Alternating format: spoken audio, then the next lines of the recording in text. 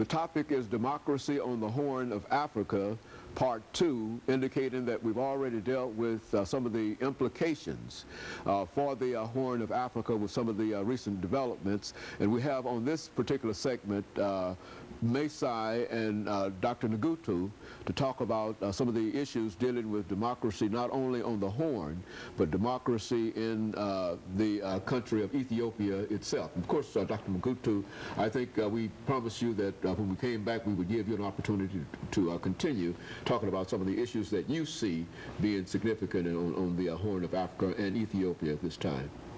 Yeah, in that part of Africa and actually as a whole in third world countries, the impact of the developed nations, the Western nations particularly, is important.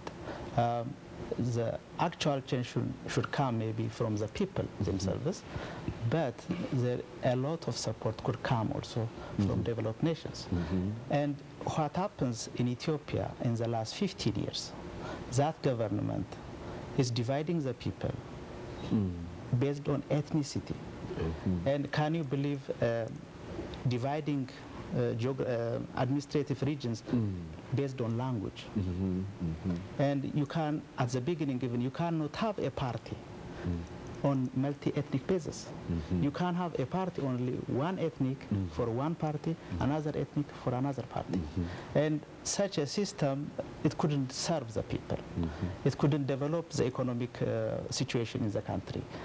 But Western nations, they overlooked that at the best, but I think actively supported it sometimes.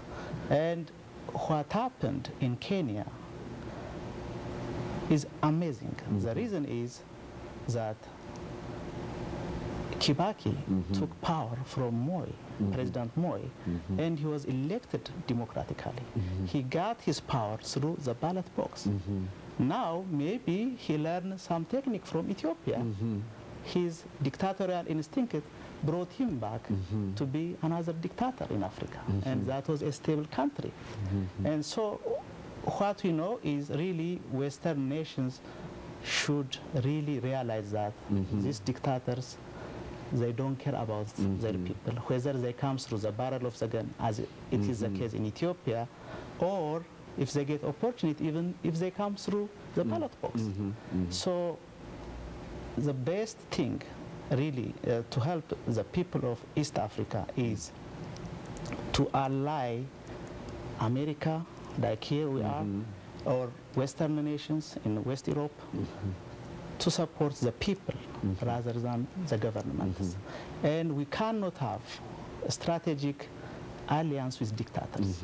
There may be some tactical things. Here we are fighting terrorism, but a terrorist country which is terrorizing his own people cannot bring us good citizens in that country. There may be a fertile ground for terrorism in those countries.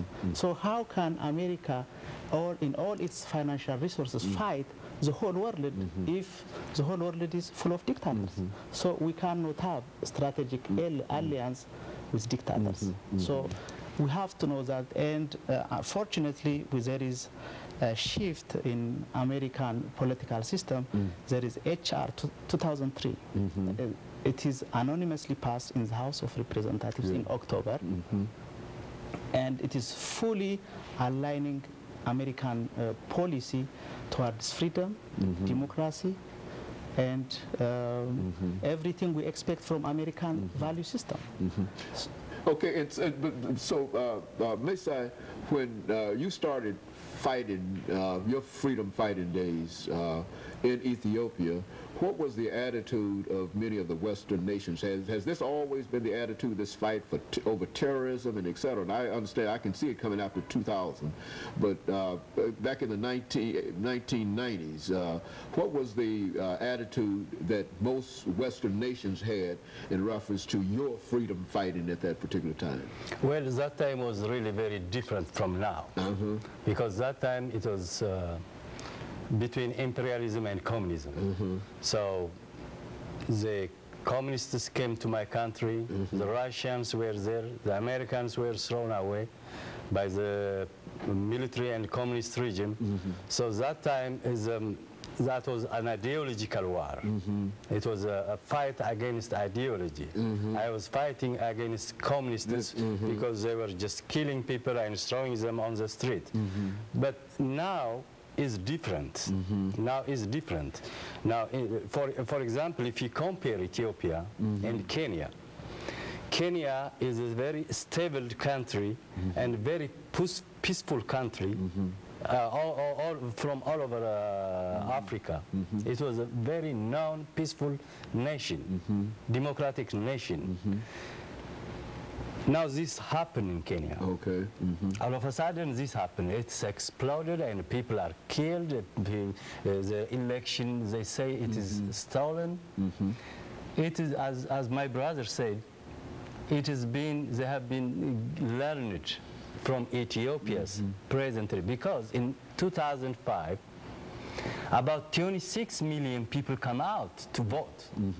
It is the first time in Ethiopian history.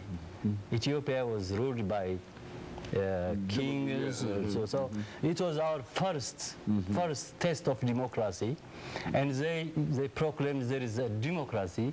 They tried to deceive the world there is democracy in my country, and when it comes against them, the democracy they open, they come against them because people come out and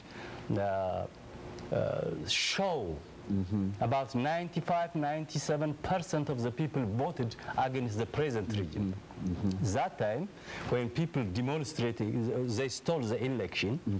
They took the election from all over the country, around the country. Then the people were angry. It was anger. So they demonstrated peacefully. That time they were killed by sharpshooters, young men, about 200 of them. And of course, Dr. Nagatu, when we come back, let's have you to think about, before we get into this final commercial break, let's have you to think about the idea of dictatorship and democracy, to the extent that now we are, at one time we were fighting dictators, and now we're fighting terror. Now, both of those are justifications for whatever the policies that we have, you see. Now, how do you see the difference between fighting terror and fighting dictators? Is there any great, and of course we're getting ready for our commercial break, and then I want you to address that when we come back, and we'll be back with our audience following this very, very short commercial break.